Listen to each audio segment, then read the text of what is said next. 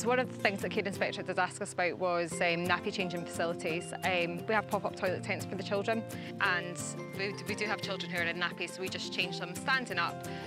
However, they'd asked how we were going to change nappies if a child preferred to be lying down.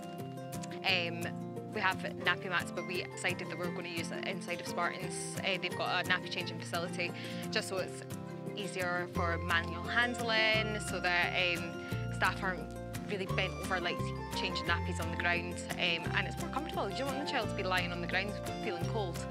But generally, we do standing up nappy changing, and the Care Inspector are happy with that.